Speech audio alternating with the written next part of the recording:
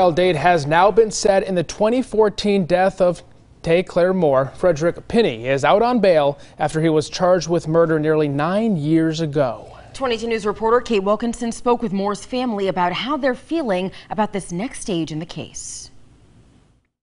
He basically said, "We're not waiting anymore. We're going to get this done." Words TayClair's sisters Barbara and Kenyetta didn't think they would have to wait years to hear. Dates for a new trial, February 16th. Comes about a week after the family held a press conference demanding justice in the 2014 case.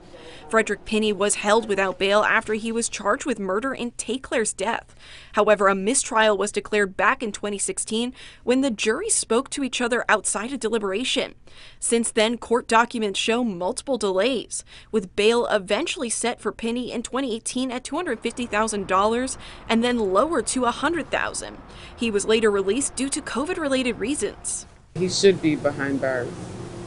He should be. There's no way he should be out. TayClair's family seeing this as a step towards answers, but it will never bring back their sister. I would tell her I love her and I'm not going to stop. It took a long time to get to this point, and I've waited and waited and waited. And for her, I'm going to continue to fight. We reached out to Pinney's attorney. She referred us to an earlier statement that Moore's family is not their adversary, and they don't want this case tried by the media.